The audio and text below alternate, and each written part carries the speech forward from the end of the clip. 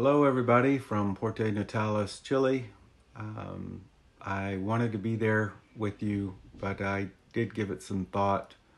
Um, I'm a couple days drive to the airport, another day or two away, given the flight time, and a lot of money, only to have to come back and repeat the process in 2 or 3 weeks. And I know Teresa wouldn't want me to spend the money on her service any more than I would want her to spend that money on mine. So given all that, I decided to do this video at her service. And I did prepare a eulogy or speech or whatever you want to call it. So I will be reading off of it here. I did that because I'm still in, like I'm sure a lot of you are, still in shock, and I've got brain fog going on, and I couldn't keep my thoughts organized enough to say all the things that I feel like needed to be said about Teresa. So with that, I'm going to start, and I'm not going to redo this. So if there's pauses or breaks or awkward moments in the video, I apologize, and just bear with me, and we'll get through this. If I were to summarize Teresa's life, it would go something like this: mother, daughter, wife, and sister. Teresa spent the vast majority of her short 56 years taking care of a small circle of people she loved deeply. The only real devotion and passion she ever experienced was her family. There was no career, no significant outside interest or endeavors. Her entire life's effort and achievements all centered around her daughters, her mother, her husband, and her siblings. Most people would say in that regard, she got it right. The truth is, Teresa got it right most of the time and excelled in many ways. But she also failed in some important ways, just like the rest of us here today have.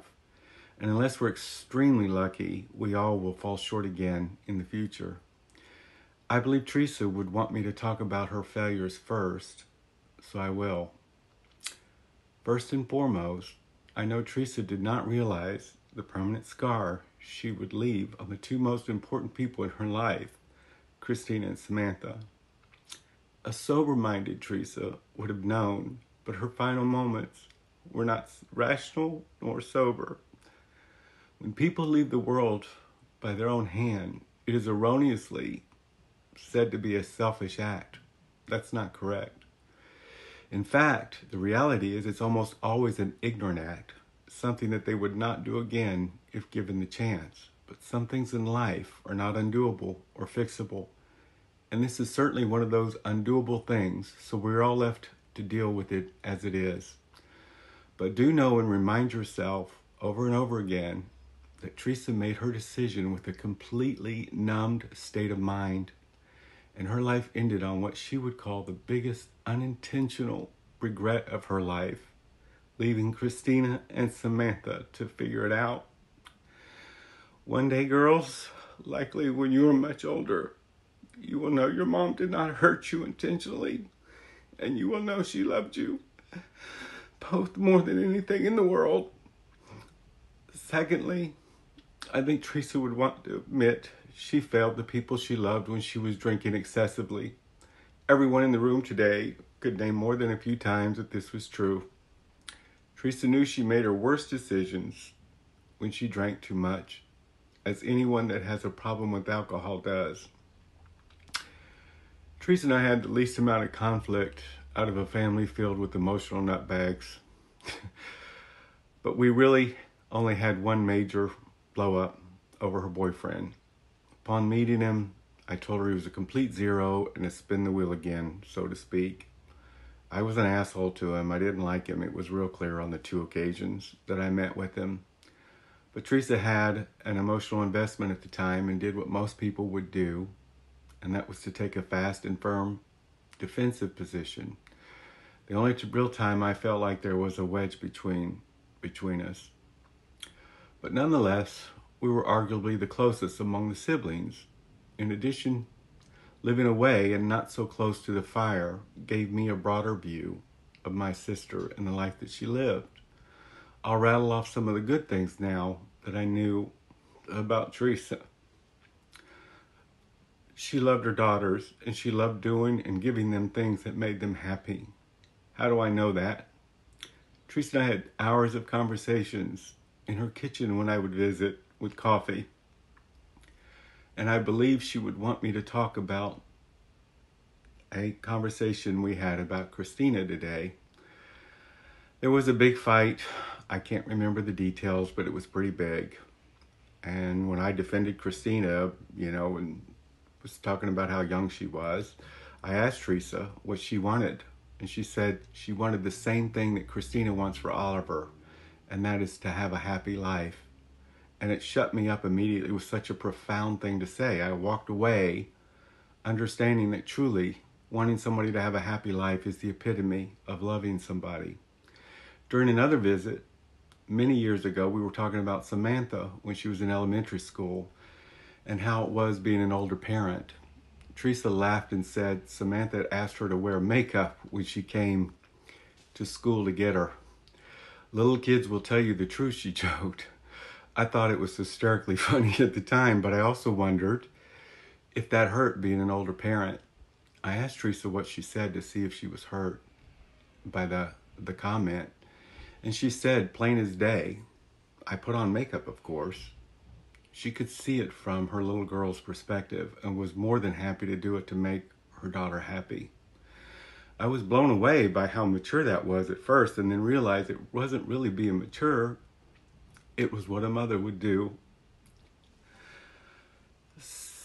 Teresa was a great cook. We were good at things we enjoyed doing, and I think Teresa was a great cook because she enjoyed giving people ridiculously big and elaborate meals. The actual cooking, and even more so the massive cleanup, is a pain in the ass, as we all know. But I believe Teresa made meals for everyone as a way to express her love for them. She got up almost every morning to fix breakfast and pack a lunch for her kids over the span of 25 years. Teresa was great with she was great with money her whole life, better than anybody in her family. Even when Rod and her had plenty to spend, she was thrifty and responsible, just as her parents were when she was growing up, and hopefully that's a trait her daughters have picked up. God knows she was the only kid in the family that did. She loved the holidays, Halloween, Thanksgiving, Christmas, 4th of July, it didn't matter. She went out all the way every year for almost 25 years. She was a hard worker, both at home and at any job she ever had. She put her heart and soul in almost every task she took on, again, almost to a fault. She was an absolutely stunning bride at just 19 years old. She was also one of those women that glowed when she was pregnant. She didn't smoke or drink through both of her pregnancies because she knew it wasn't good for her babies. Teresa was funny and could laugh at herself, sometimes easier than she would laugh at somebody else. She was also hard on herself to a fault. She admitted that Rod was a great provider and committed to his family, even when she gave him so many reasons not to be. That was at the height of their divorce. Teresa was better than she got credit for at admitting her faults and shortcomings in private, which is something most of us have a hard time doing. She always took at least some responsibility for the problem in our many discussions anyway. She was a very gracious host to anyone that stayed in her house. She was smarter than she got credit for being, and even more than she realized, I think. Although I think Teresa would admit that the girls got most of their smarts from their father and their beauty from her mother. Rod would probably agree, just as anybody that knows him would. But she could research the hell out of anything online when she put her mind to it and walked away with an impressive understanding of what she'd read. Teresa was active even in her latest years and never got a size or two bigger than she was in high school her entire life, which is not an easy thing to do. I think she did it a little out of vanity, but as well as her exceptional understanding about nutrition and health. But I will say, and end with what I think is the most special thing about my little sister. If you haven't yet, when you're sitting with yourself quietly and you ask yourself, would Teresa still be here had I been a better husband, a better mother, a better brother or sister? The emotional nutbag in Teresa would tell you to stop it and that she loves you and forgives you. Just as we must say to her, Teresa, mom, wife, daughter, and sister, I love you. I will miss you, and I really do forgive you. Rest in peace, sweet sister. Until Dad, Tommy, and Grandma, hello from me. A big hug to everyone, and I love you all. I hope you find comfort and peace, and remember the many positive experiences you had with Teresa. And I'll come home as soon as I get back. It will probably be around the first or second week in March when I get to Tennessee to be with you all and see everybody. So with that, I've got to pack up now, taking a ferry. I'm going to be on a boat for the next 4 days, going up the coast of Chile, and then off to Buenos Aires from that. So I'll be out of pocket after today, but I'll be online probably on Saturday or in 5 days from now. Take care. I love you all, and I look forward to seeing you. Bye-bye.